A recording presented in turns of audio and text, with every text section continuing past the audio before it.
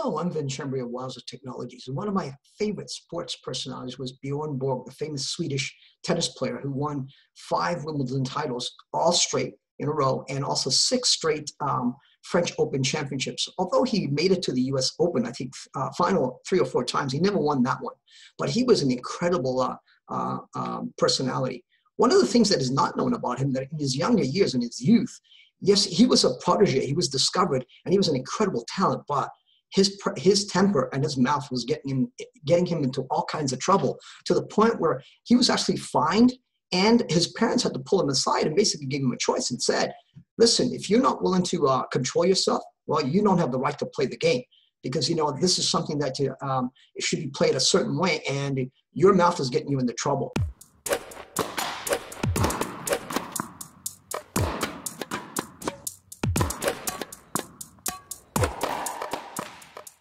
So he decided to allow his ability to overtake his mouth, to the point where he became known as the Ice Borg. That was his nickname, because he would make absolutely no comments, win or lose. The only time I ever saw him say anything, and I forget when this was, he actually this was the way he challenged a call with an umpire. He went up to him and said, "Did you see the call?" And he would just stand there.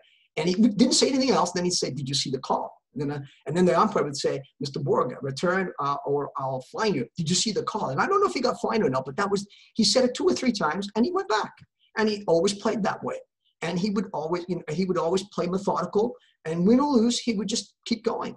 And he would only show emotion, just like the picture behind us, when he actually won a championship. So he would go through, even if he lost, you would never see any emotion out of the gentleman. Nothing at all. And I admired that about him.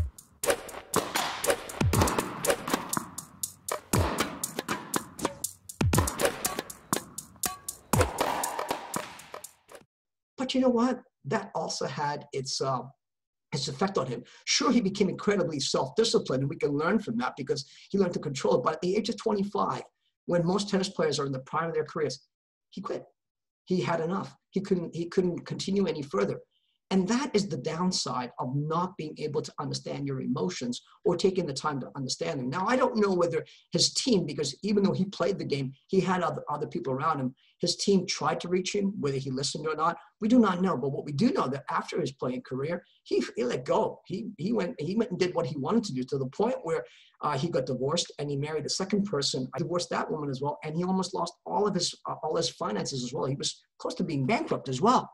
But you know what? He came around, and he realized that he needed to connect with his emotions, and he made some adjustments, and now he's doing quite well from what I hear.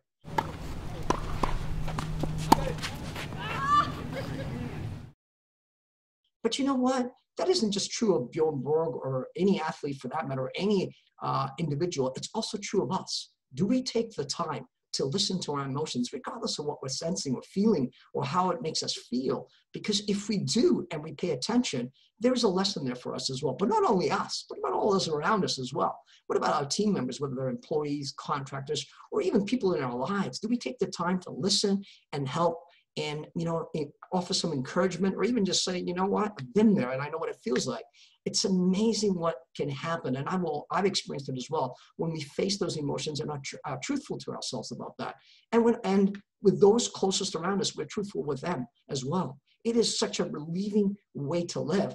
And you know what? You can reach incredible highs. And I'm sure that there was some of that done during Bjorn Borg's era. Otherwise, how would he have gone on from 18 to 25, 7 years, and succeeded if that didn't happen? But what I do know is that it is important for us to, watch our mouths, and you know what, and also be disciplined. But at the same time, listen to our emotions and see what they're telling us. And I also want you to enjoy the last minute of his last Wimbledon final, which is the 1980 Wimbledon final against John McEnroe. Enjoy that. And if you have any questions, I look forward to hearing from you. And God bless and ciao for now.